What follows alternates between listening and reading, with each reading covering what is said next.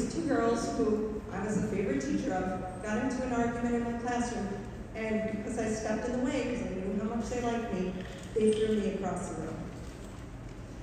Another time, a girl was beating another girl's head into a locker, and I went to grab her, because what else was I supposed to do?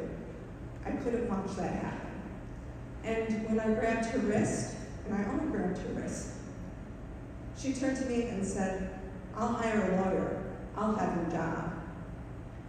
These are the real issues that we face when we are asked to put ourselves in harm's way. And I don't want that liability. I have a family that I'm responsible for. I also have kids in the classroom that I'm responsible for. If I am injured, I can't come to school and teach. We already have a teacher shortage. I'm already teaching a 6th period a day. Almost all the teachers in my school are teaching a 6th period a day.